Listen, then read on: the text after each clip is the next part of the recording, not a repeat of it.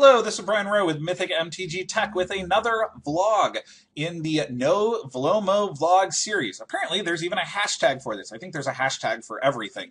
But if you want to see other people who are doing crazy vlogs where they're vlogging every day, and they probably have only vlogged once or twice before this, check out the hashtag on Twitter. There's several cool people, especially from the board gaming and RPG world, who are doing this.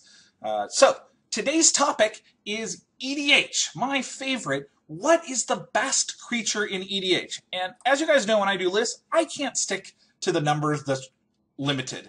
Whenever it's a 10 list, I put 20 things on there with a bunch of honorable mentions. So I'm doing 2 here today, but I also want to hear your comments on what you think the best EDH creature is. My 2 right here are Solemn Simulacrum and Coiling Oracle. They have so much in common, I couldn't choose between them. Solemn Simulacrum goes in any EDH deck that has an average casting cost above 1.5. It is so useful. Drawing a card and ramping while getting a body to block with, this card is amazing. It's back in the commander decks and it's dirt cheap. I like this card as much as Soul Ring in Commander. I'm so happy with Sad Robot. Coiling Oracle is almost as good with a much lower casting cost.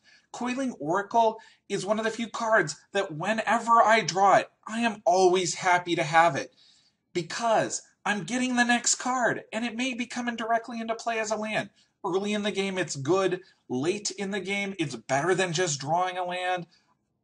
Both of these are great, and it really emphasizes one of the important things that new players miss in EDH, is that you need to look at your casting cost and build ramp into whatever your casting cost is. If your whole casting cost is 1s and 2s and 3s, you don't have to worry about that. But in EDH, people love to cast giant things, and in doing that, you need to make sure your mana base supports it with spells and creatures that ramp, and creatures that ramp are often better than spells because it gives you blockers and it helps you stay alive until you can cast those incredibly crazy spells.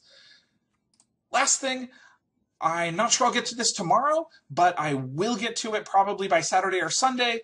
I am going to do an Ask Me Anything for one of my upcoming vlogs. If it's Magic related, post it here and I will try to go through as many as I want, or not as many as I want, as many as I can in a short little 5-minute period.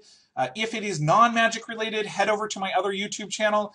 I don't believe you even have to be a subscriber to make a comment there, but I will answer as many of those as I can on these 2 channels coming up here in the next few days. Thank you guys so much. This has been a lot of fun.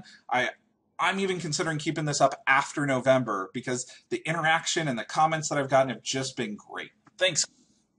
Hello, this is Brian Rowe with Mythic Tech in the middle of No Vlo Mojo. How many takes is that? Let's try this again.